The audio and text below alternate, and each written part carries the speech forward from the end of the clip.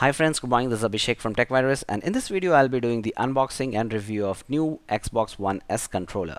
Yes, now you can use this controller with your Windows 10 PC without using any additional driver or any adapter. You just have to have the Bluetooth and you are ready to go. And here on the box you can see that they have mentioned that it also includes Bluetooth for gaming on Windows 10 device.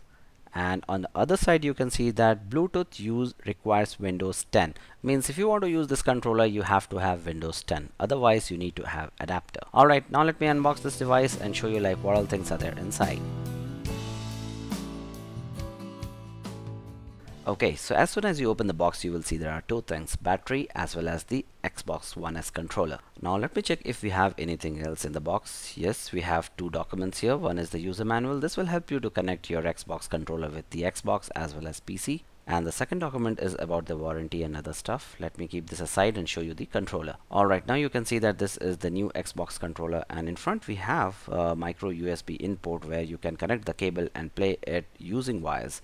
And this is the battery port, and this is the expansion port and the 3.5 mm audio headset jack. Now here you can see that this is quite similar to the old Xbox controller, but they have said like they have improved a lot on the control, the performance of the buttons and the joystick. Alright, now let me show you like how you can install these two cells in your controller. So this is very simple. These are like two normal AA cells, and you will get easily in any of your local store when these gets over. And please remember, these are not rechargeable cells and you have to throw them away once the battery is down. Alright, now I put the cells inside the controller, and let me check if controller is working. I have to just keep this X button pressed for few seconds and it will start glowing. This means the battery is good enough to start this controller. Now the second step is to connect this controller to my PC, and here you can see that this is my gaming PC and it has Bluetooth inbuilt, and you can connect to any of your laptop also, like which has Bluetooth. I think most of the laptop has Bluetooth inbuilt, and you have to just press this X button and it will start glowing. And then what you have to do, you have to press the top small button, so this will make the Bluetooth inside this controller discoverable. And then you have to keep it like close to your PC, not too far, and then go to start and click on settings button here, and then go to devices.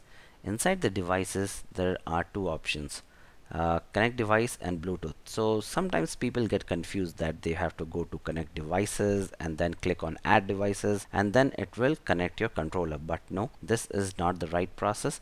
See, I'll show you like when I click on add devices it will populate other devices, but it will not show your Xbox controller because this is a Bluetooth device and it will not come here. So you don't have to wait here, you just have to cancel this and go back, or you can directly go into Bluetooth.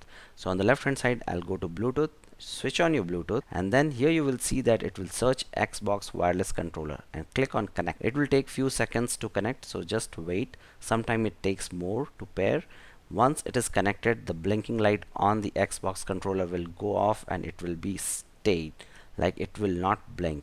The light will be glowing continuously. So that means like this controller is connected to this PC. Now in add device still it will show that other devices, but it will not show your Xbox controller. It will just show in the Bluetooth that this particular controller is connected. Now to test this quickly, like if my Bluetooth controller or the Xbox One S controller is working, go to Xbox application and then you just use the joystick up and down and it will change all the menus and other things. Alright, now let me show you the gaming, how is the gaming performance of this Bluetooth controller, Xbox One S Bluetooth controller. Here you can see that once the games load it will automatically switch from your keyboard to your controller. Here you can see that it says press A instead of press enter, because it has detected that the Xbox One S controller is connected to this PC. Now let me skip the loading part and show you how is the gaming performance using this controller on PC which is connected via Bluetooth. Alright, let me start the game and show you like how is the performance. Do we have any lag while using this controller without any wire using Bluetooth? Alright, so now you can see that I have pressed the lower right button to accelerate, and left hand side you can see that I'm using joystick to move it left and right. So I can tell you that the control is very precise. There is zero lag when you are controlling the game. It will feel like you are playing on Xbox, like it is giving you that much of precision as much as you get from keyboard on PC. So this controller is really best thing for your PC. To use this controller, you just have to enable Bluetooth, and that's it. It will automatically connect. So here you have seen I have not used any Bluetooth driver, adapter, anything. This is just my new Xbox One S controller and the PC. Now let me tell you one more thing, that there are lots of old controllers available on Amazon which does not support Windows 10 or Bluetooth connectivity. So please make sure to use the link which is given in the description to buy this product, because you might get confused with other product which is available online.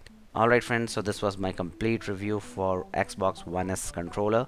I hope you liked it. If you have any question related to this controller, if the controller is not connecting, please let me know in the comments. I'll reply to it. And don't forget to subscribe this channel, because you might win iPhone 7 when this channel reaches 50,000 subscribers.